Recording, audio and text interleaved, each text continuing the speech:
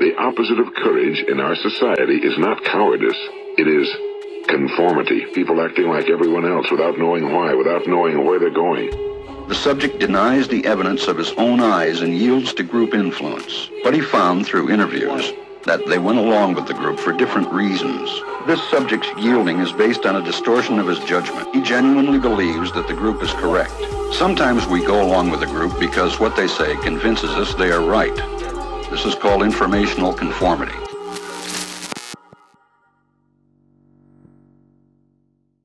You know how much I sacrifice?